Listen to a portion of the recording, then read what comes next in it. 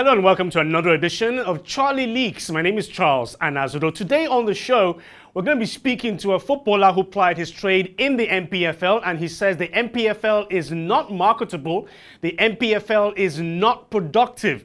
Who exactly are we talking about? A man who's been to the Americas. He's also currently in Bangladesh playing his football. And here we are talking about Mfon Udoh. He is spitting fire, and this interview is one that you definitely don't want to miss.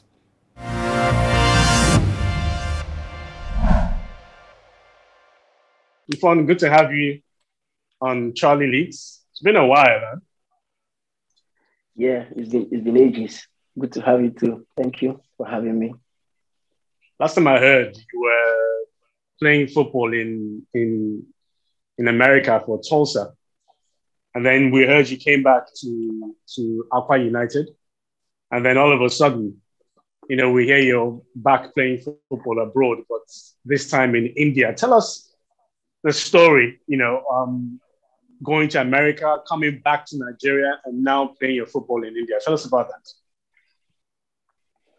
Well, football, like life itself, is it has its own ups and downs. Sometimes you're here, sometimes you're down here, and it doesn't matter how many times you find yourself down. But the most important thing is trying to get up and keeping the fight. So America didn't really work out. It's football. You need some playing time, and you need to showcase yourself and to express your full potentials. But it didn't just work out.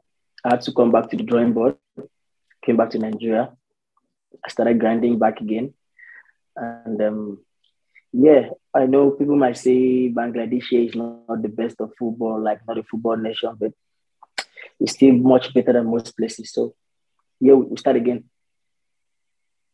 All right, tell us why it didn't work out in America, because we thought that from there, we'd hear of bigger things for Mfon Udoh, because your time here in Nigeria, which started with Calabar Rovers up until when you played for Enyimba and then Aqua United both times, and you did play for the Super Eagles that one time as well. The sky seemed to be the limit, for you as a footballer. But tell us why America didn't work out for you as you thought it would. Yeah, I think there were a lot of factors. Like from my own ends, I think I was kind of slow in adapting to the system, the weather and everything. And also from the team side too, I wasn't having a lot of playing time. I had a year contract with options to renew. And I don't think any team want to keep a player that is not productive to them. So I think my productivity in the team was not there because I had no or little playing time. So I couldn't just get another contract. Okay, so you say your productivity level was very low, not something that we, can attribute to what we know you for. What was the reason for this? Was this because it was a new surrounding family not there? What happened? A lot of factors, but I think one of the biggest factor is when you're not having a lot of playing time, you can't be productive, because even if you're productive in training, you cannot be productive for the team if you're not playing matches. Because I think a lot of the productivity comes in the game. So if you have little or no time to play games, I don't see you expressing yourself and to show your full potential. So I wasn't having a lot of playing time. Why weren't you playing those matches? Was it a quota system?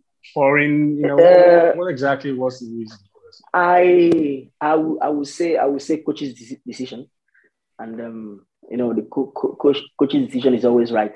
So if he says you're not doing well enough to get into my team, I think a couple of times I met with my coach. I said, I think I'm being productive enough in training to play your games, but you're not playing me in the games. Why? And I don't want to just delve into much of that, but I think it didn't give me a lot of reasons for me not to be in the team, because I think I did my best, and I was also trying to compare my productivity in training with the players playing also in my position, but I didn't think they did more than I did. So, but It Has is what this it is. thing has this It has this happened. got anything has it got anything to do with the color of your skin and where you're coming from? Ah, I don't know, honestly. I don't know because prior to that time, I think there was a lot of racism in America. I think that was when this Black Lives Matter started, and yeah, but I wouldn't know. But what I do know is that I think I did enough to get myself in playing form, but that was not given.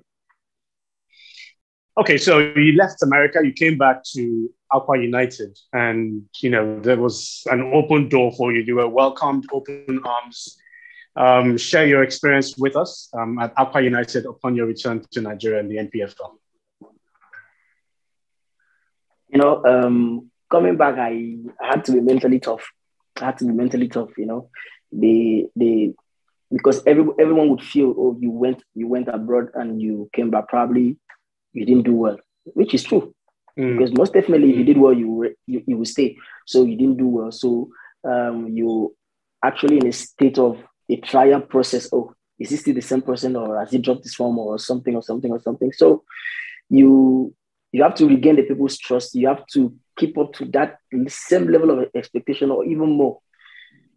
But I'm this kind of person that I know myself. I know my worth. I know what I'm capable of doing at any given time, and I have this mental toughness of doing things even when everybody expect me not to. So I had this my toughness of which I've always had. I did what I need to do. I played cool. I took my training seriously. I adhered to coach's instruction, and I think I did well. All right, so you now moved on to India, and we raised the question earlier. A lot of people would ask the question, why India of all places to go play for? What's the reason for this? Is that the only place that your agent could find for you? Well, sometimes where you are is not actually the destination. Sometimes let's use somebody traveling to probably, let's say, US. When I was going to US, I did not just fly from Nigeria to US. I had to use a route. I passed through Frankfurt. I had an option of passing through Turkey or Frankfurt or thereabout, but I actually used Frankfurt to US. So sometimes your destination does not really, it does not really matter where you are right now, which is not the destination. Probably I'm just passing from here to somewhere else. So I think this is just another stepping stone to get to where I'm going to. And a lot of people might say, why India? Like you just asked. Yeah, they think it's not Bangladesh, though, it's an India Asian continent. They would think it's probably not a football nation, but I think it's not judging from anything, but from comparison, I think it's better than most of the leagues. It's much better than Nigerian league, I must say too. So when you see a lot, when you see people saying, they just say, I think it's out of ignorance because they have not really studied the league, so they wouldn't know. They just say, oh, Nigerian league, why would they need Nigerian league to go play in India? Too many differences. Is much more better than. So when I see stuff like that, I close my ears. I still stay focused. I do know for sure that the Indian league, has quite a number of very high-profile players. It used to be on television, on DSTV. So we know exactly what it's like, and the standards have not fallen in any way. So the Indian league is something that is up and coming. So if you are there, obviously shows it's not really that India. still have something to give. Sorry, it's not really India. It's Bangladesh. Bangladesh is an Asian country. Oh, Bangladesh. Okay. India. Okay. Yes. Okay. All right. You talked about the quality of the league in comparison to the NPFL. Why would you say that the league in Bangladesh is a lot better? And what's the reason for players moving from the NPFL to other leagues around the world, which quite a number of Nigerians are not familiar with? Would it be that desire to play football abroad, or is it basically for economic reasons? A lot of reasons, which I might not know from other people's perspective, but I know it has a whole lot of reasons. But I'm just going to touch on a few. If you talk about economic reasons, I think, that's one of the reasons why people move to some kind of places. And I was talking about the standard being higher than the league. Okay, we have games shown live, all games shown live. Even in Nigeria, when they were showing games, they used to have star games. They say, okay, today we're going to show this game, while other games are not being showed. But these games are being showed live. I think that the telecast is broader. You know, people can see you from some other places.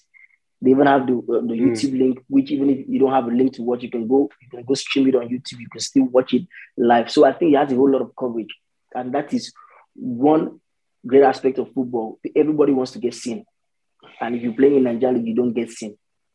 So I think this is one. So when you talk about the economic aspect of it too, it's another one, and also the management, the stress of Nigeria has a whole lot of stress.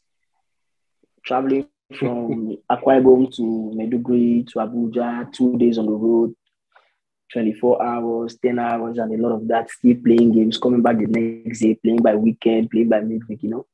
It's a whole lot of stress, fatigue for the players. And if you come to places like this, they will say it's bad, but, you know, the stress is reduced. You don't get to see those kind of things. You go to your games, you come back in a very comfortable atmosphere. So there's a whole lot of reasons. As far as infrastructure is concerned, how would you rate the league in Bangladesh as well, in comparison to what you saw in America and what you also experienced in the NPFL? No, I think America, in terms of organization and facilities and all, I will rate them top notch. They have that, and for that they're good.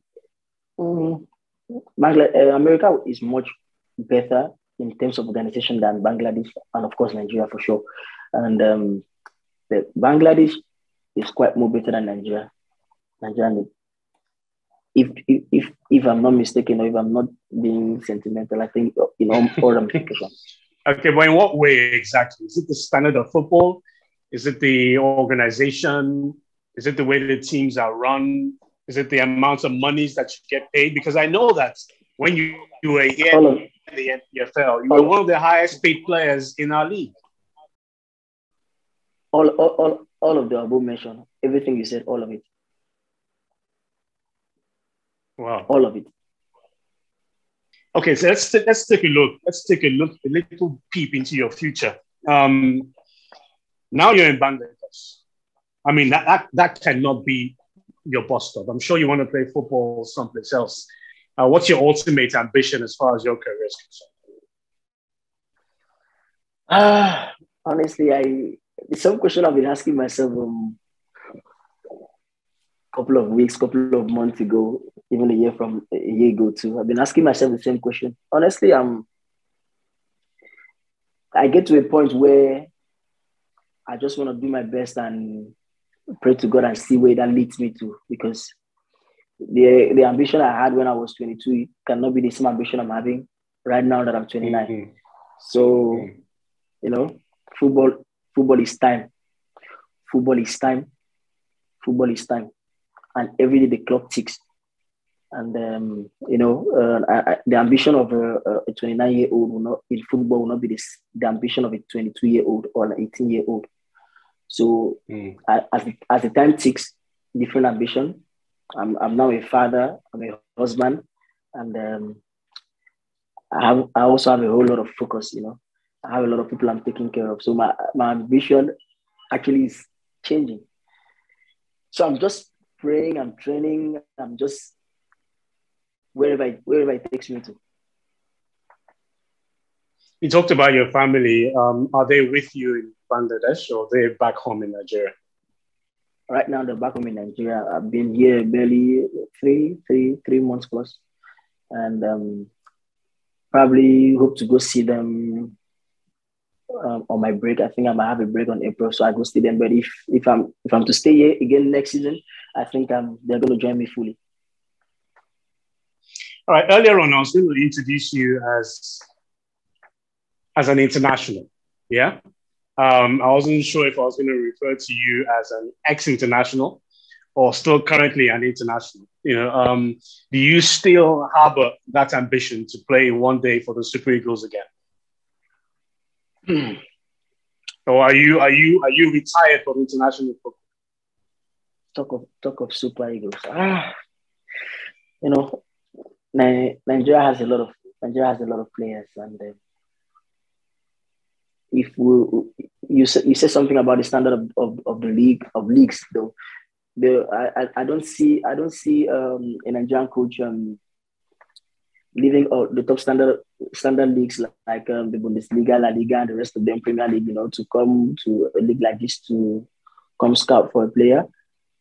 But it's our country. If opportunity comes again and we call upon to play, for sure we will. But right now, I don't think that's ambition, honestly. Well, you had your chance to play for the Super Eagles. It didn't last very long. What would you attribute that situation to? Was it that you didn't give your all, that you didn't find favor with the national team coaches at then? What exactly was the problem? A lot of factors. I would say again, a lot of factors. Starting from the league, the kind of league I played, the Nigerian Professional Football League, the standard of the league. Because if you're talking about finding favor, like from the position I play from, I play where we have the likes of Ahmed Musa, I play where you have the likes of Chukwueze, I play where you have the likes of Moses Simon, and me putting all these players out to play requires a whole lot of work. And in the standard of the league where we play, the kind of field we play, the circumstances surrounding the league, it's very difficult to see a Nigerian league player break into these teams where you have players like this playing in top division club abroad. It's quite difficult. So I think I had a hard time trying to break into the team because the coaches would not even believe, no matter what you do, they won't even believe that you can do it because of the kind of players that are in the camp with you.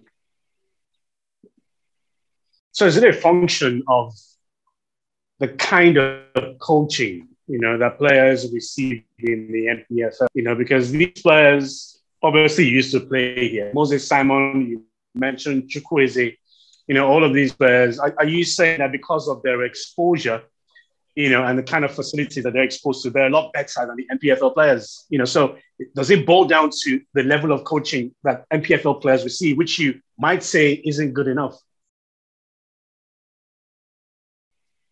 I think I've said this thing before, and I've still saying it. I've not forgotten it. It's not about the coaches or the coaching.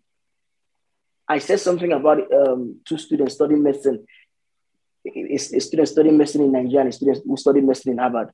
And they all come back to Nigeria to look for a job. Definitely, the one that studied in Harvard is going to be more preferable to the one that studied medicine in Nigeria, even if both of them came out with first class. So I think the coaches in the national team already, they already have their preference.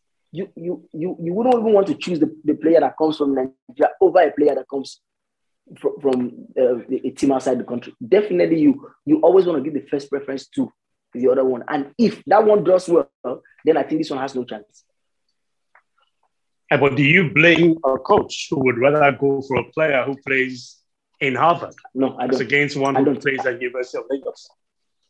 I don't blame them. But if I were them, I think I would also try to give the local players chances. Because this argument has gone on for a long time, and you talk about the championship for African nations. That's CHAN. Where home-based players on the African continent are given a chance to express themselves. And the Super Eagles have gone to the CHAN tournament. They've never won it, despite being highly rated on the African continent. Amongst their own peers, they still can't get the job done. Okay. I'm gonna say something that is. Let me just bring something up right now. In the just concluded AFCON in Cameroon, 5 players, if I'm not mistaken, 5 or more. After the AFCON tournament, after the finals, they flew from Cameroon to Saudi Arabia to join Al Ahly in the ongoing FIFA World Club Cup. Imagine players from Al Ahly playing in the Nations Cup. How many Nigerian League players played in the Nations Cup? So if those players could play in the AFCON, that is to rate their league. That means their league is highly rated. It is more organized. It's advanced for you to see 5 players from Al Ahly alone, one club in Egypt playing. One club in Egypt has 5 players playing in the AFCON.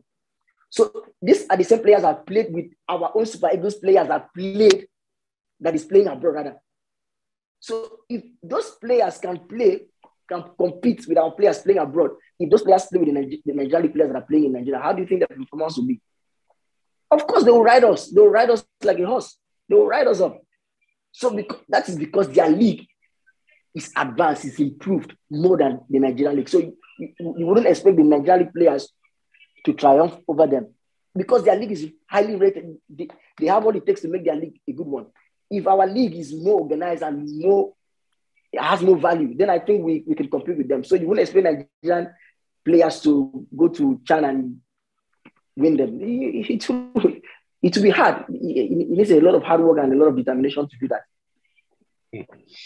You talked about the Africa Cup operations. The Super Eagles exited round of 16, won those first 3 games, defeated Egypt in the first game, and everybody thought, well, the AFCON trophy is coming back to Nigeria.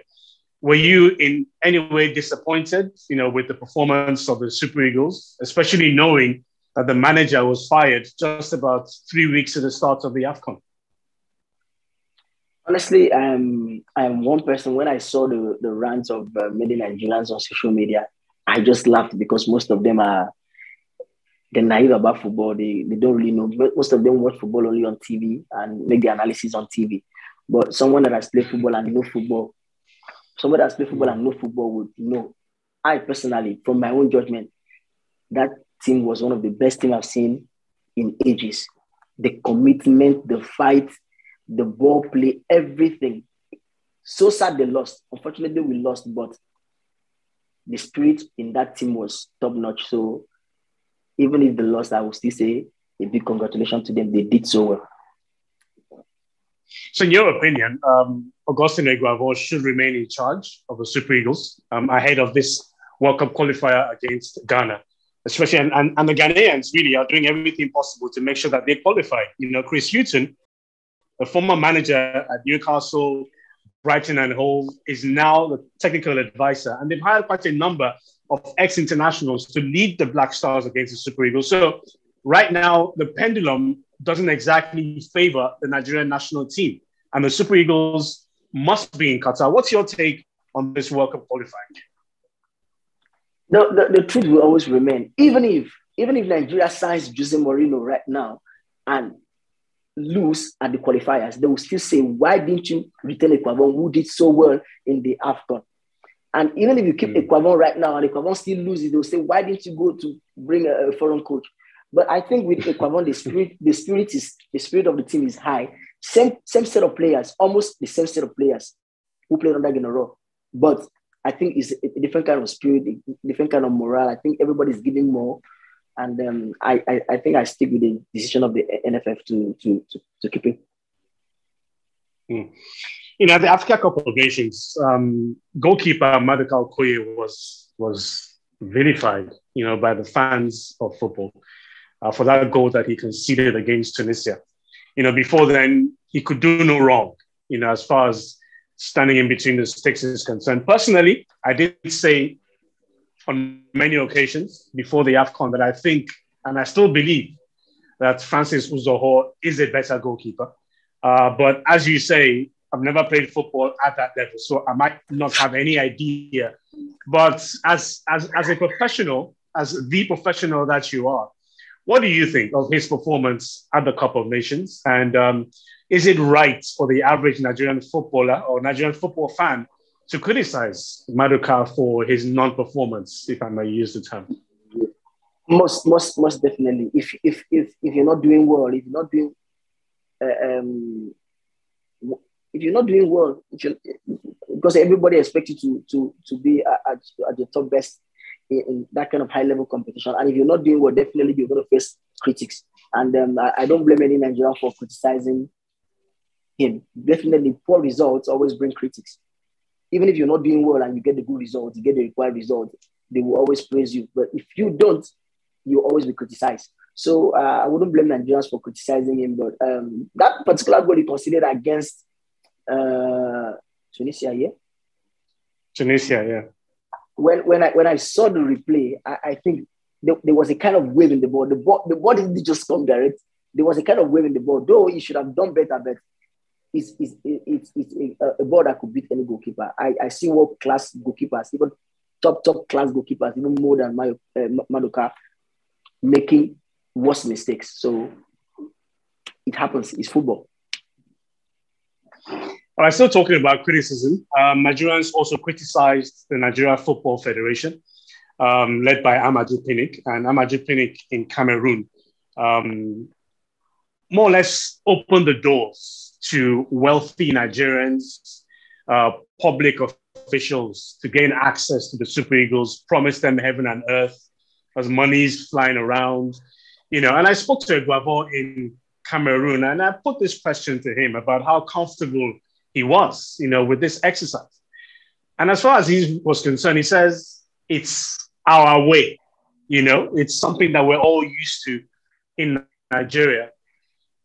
What do you think? Is this something that we should embrace, especially going into Qatar, if we do qualify for the FIFA World Cup? I know. The person that most of the people that promised those cash, they did that with good intent. But you can do something good in a bad way. I think the break of a first half of a game is to try to see how to correct your errors and try to patch things together. Talk to yourselves. It's not a time to start promising money and all those stuff. So I think that little 15 minutes was it was a time for the team talk and not time for money. So he did the right thing, but I think it was in the wrong atmosphere. He should have. There are so many ways he would have converted his message or passed his message down to the players to motivate them. But I think going to the dressing room, talking to the players at that particular time is a no for me. Okay. All right, let's come back home once again to, your days in the NPFL. Started with Calabar Rovers, the Unisem back in the day, Unisem. Unisem, yeah. And then you run it off with your last stint at Aqua United. Which was your favorite club to have played for, in the Nigerian league? And why? Enyimba, because they have this special kind of ambition. Their ambition is just so high, like their goal is in the sky. It's like if anybody is playing in any tournament, no matter how small the tournament is, and even if it is a spoon, that is the trophy. They want to get the spoon. I think it's a good mindset. It's a good mentality. They always want to win. So they make this winning mentality in your head. You go to away games. So in Nigerian league, we have this. It's an away game, so if you lose, no problem. But Enyimba will always make the camp uncomfortable for players, even when you lose in away games. They make you understand that you need to win home and away. So they have this winning mentality stuck in their head. They want to win every trophy. No trophy is too small for them. They want to win everything. So they have this winning mentality. They have this ambition. They always want to be there at the top. They want to be recognized. So I think I love them for their ambition. You also made the seat of officials at Enyimba very uncomfortable. You were known to fight for the rights of your fellow players because you did captain the squad. And once there was a story making the rounds about you leading the players to some sort of boycotts. Was that the kind of person you were and still are? Well, you see, this particular question is always when you're the leader of any place, anything that happens starts with you. So if Nigeria economy is not really good, and when people are working with sweat and everything with everything they have and not get paid, it's always very painful. Like you said, if I want to use one statement, in our way. It's our way in Nigeria, to owe players. But when these players, I think that in Enyimba particularly, there was a time when these things happened and players were being owed. I had a lot of players say, The chairman of the club is your friend, so he has called you, he has given you your own money. That is why you don't want to speak for us. You're our leader, so you have to speak for us. If you don't speak for us, nobody will speak for us. And I felt their pain. If I don't speak for them, yes, nobody will speak for them. And I know, and I also knew the consequences. If I speak for them, at the end of the day, I was going to be the one to be nailed. So I thought about these things. They said, no, you've gotten your own. That is why you're not speaking for us. And like I always do my thing, I sit them down and I tell them the possibilities of getting this money. Yes, it's possible to get it, but in this way, this is what is going to happen. These are the consequences. But I had to do what I had to do because I knew a lot of people had families. I wasn't fighting with no one. I wasn't insulting anyone. I did it appropriately, took it to the authorities, and I spoke to them in a manner that even a father will understand with his son. But, I don't know what their case was, if they didn't have the money or if the money was there and they refused to give the money. But, if you take your father outside and you drag his legs and bring out his dating lenience outside, you always want to punish him for that. So I think I was punished for, fighting for the people. It happens everywhere. Freedom fighters always die. Felix Anyas has been the sole administrator of Enyimba for so long, for as long as anybody can remember. And quite a number of people suggest that maybe it's about time that somebody else take over that responsibility. Having been there as well, what's your take? You think Felix Anyas has done the best that he can and needs to give somebody else a chance to see if the club can rise again, so to speak? I was having a chat with my friend about this same issue. My friend brought up this issue and he was saying the same thing like this, if he should give another person a chance. And I said, he's been in the club for so long, yes, I agree. And he's been doing so well in the club. So now you're trying to take him off. I'm not citing nobody right here, but I'm just being realistic. You're trying to take him off to bring someone else. So if you're taking him off, what is your reason for taking him off? Is he not doing well? You wouldn't say that. He's doing so well. So why are you taking him off? So I think he's doing so well. If the house has a problem, then he's not doing well. You say, oh, okay, I think we need to switch. But for as long as he's doing well, I don't think there's any reason to take him off. It depends on how you define doing well. Because the last time Enyimba won the CAF Champions League, 2004, and it hasn't happened since then. And you judge a club by virtue of how many trophies they win. And no Nigerian team has done it. If he could not do it, no other person has done it. So if you're judging him for not being able to bring the CAF Champions League, if he asks you which other Nigerian club has done it after I did it, nobody. Well, you can have a point there. Yes. You have a point there. All right. So as far as Nigerian football is concerned, the argument also continues to rage on. Should the government have a role, in funding football in the country, or should we hand it over to private individuals? And when you talk about private individuals, you mentioned the likes of FC Ifeanyi, which I think is extinct as of now.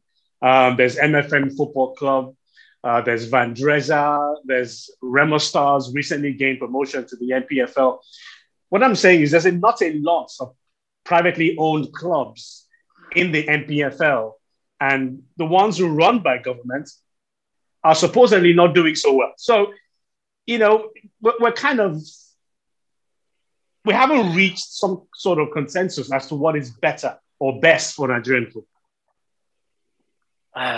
Honestly, if that too has also been bothering me for quite a long time now. If these clubs are being run by private sectors, honestly, I think it will be much better. But how many people want to invest in the Nigerian league? I wouldn't want to invest in something that is not productive. Invest in the Nigerian Professional Football League that is not being televised. How do you market your product? So you invest in something is going to bring income to you. So I think most of these private investors just sit down and say, oh, I don't think this thing is profitable. So they don't want to delve into stuff like that will take out money from them and not bring them back income. Because I think this is the way these millionaires think, or billionaires rather. So they want to invest in something they can see the income and see how the thing is progressive. So nobody wants to come and invest in something that will not yield income for them. So I think that is the reason why we don't have much of these investors, because the league is not marketable. And Nigerian government will always be Nigerian government. Mm. Yeah. All right, Mfon, absolute delight talking to you. But before we let you go, you said you're 29, and you know that the average footballer's lifespan usually is between 15 to 20 years on the pitch. Outside of football, what exactly is your plan for tomorrow?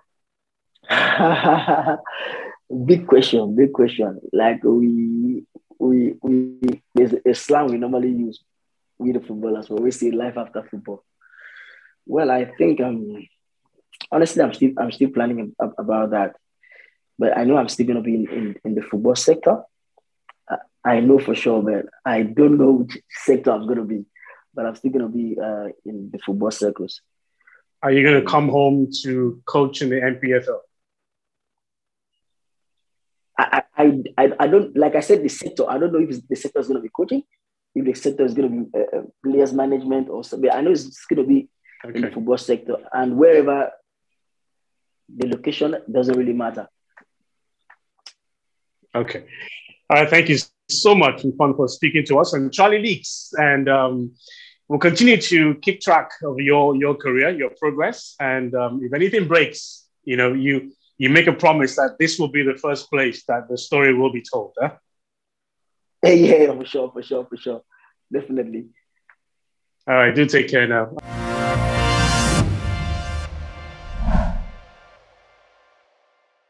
So that was Mfon Udoh on another edition of Charlie Leaks, and our promise here on the show is to bring to you those who matter as far as sport is concerned. It doesn't have to be football, it could be any sport whatsoever. So please keep a date with us for our next edition right here on Charlie Leaks and find out who our next special guest will be.